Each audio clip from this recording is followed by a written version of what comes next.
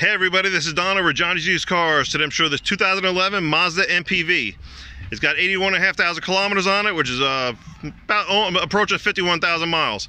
So let's take a look around. We'll show you the features inside, but first I'd like to ask you to please watch the video until the end, or actually, let me backtrack.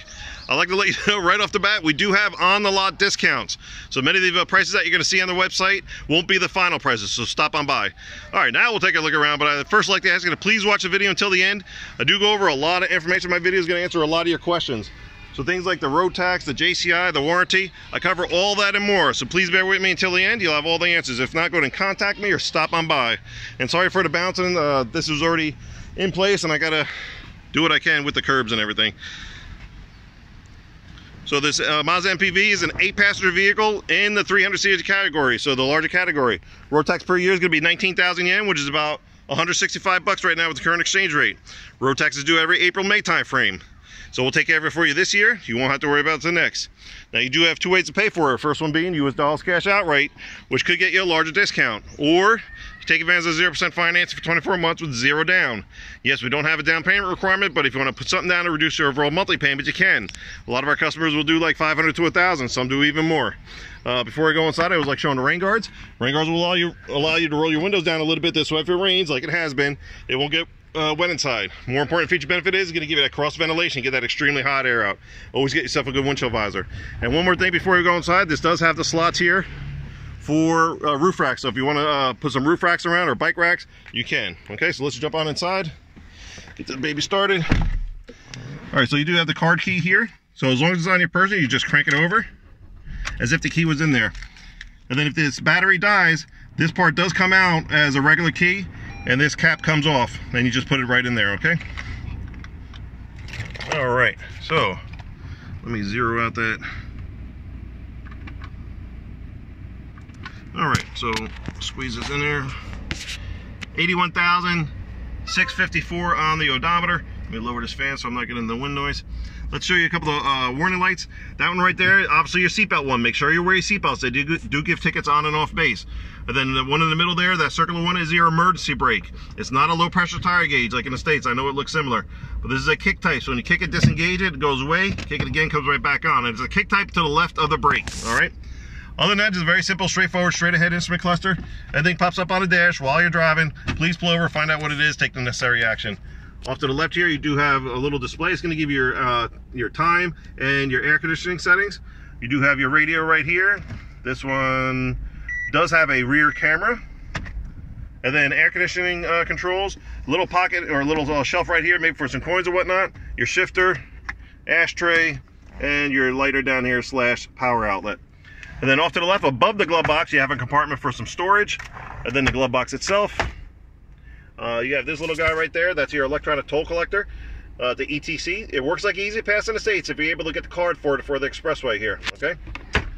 And then you do have a little storage and a cup holder on each door panel. That is your passenger space over there. You got your red road flare hanging out.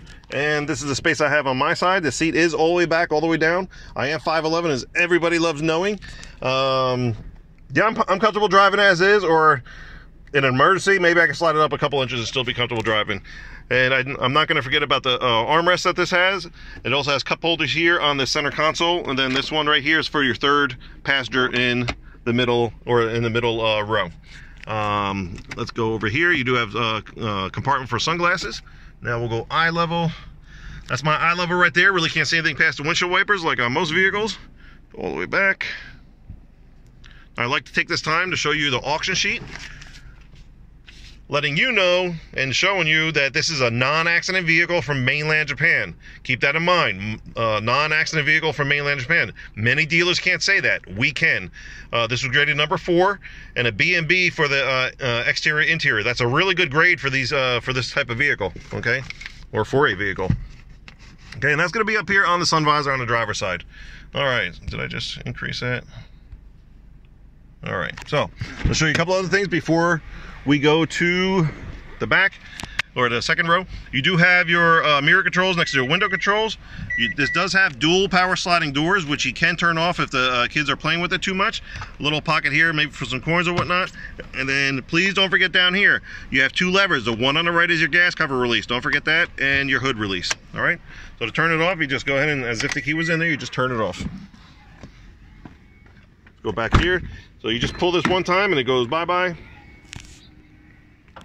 I'll just show you right from the beginning. This does have a kid favorite, the leg rest, and that's this lever right here.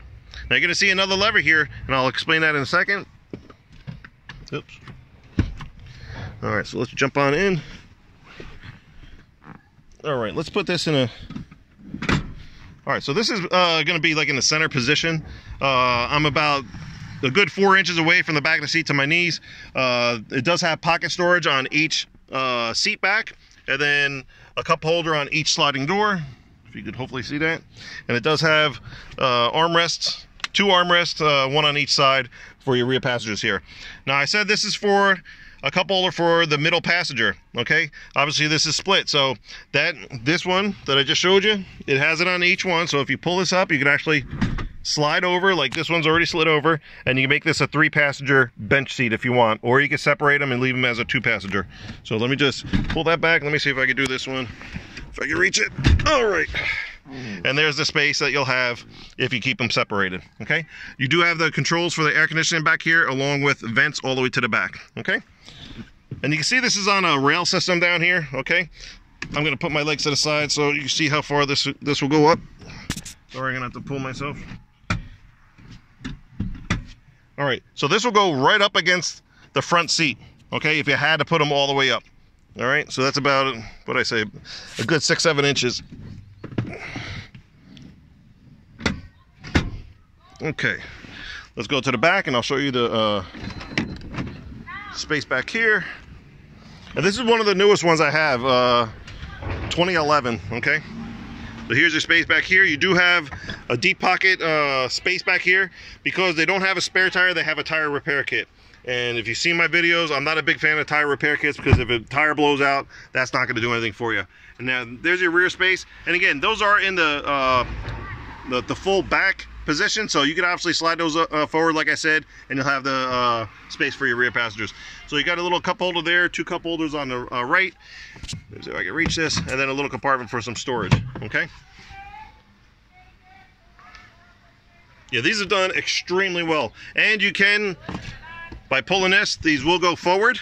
Okay, so you can have this whole entire space open if you have to haul stuff. And again, those seats will obviously move up. All right, so let's go to the front. We're going to show you this engine compartment and wrap this video up.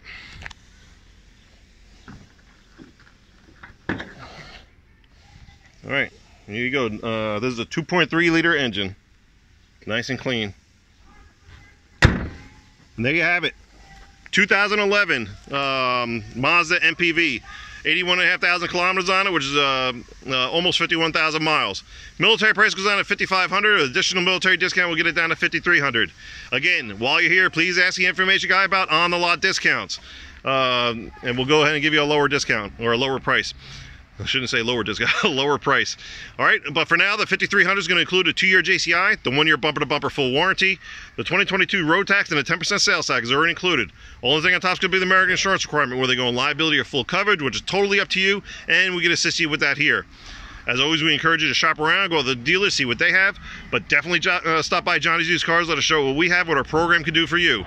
We are definitely making a difference because we are different. Stop on by, we'll show you why. As always, don't forget 2 ways to pay for it: US dollars cash outright, or take advantage of 0% finance for 24 months with 0 down. Either way, we're good to go. So thank you very much for watching. Take care. Hope to see you soon.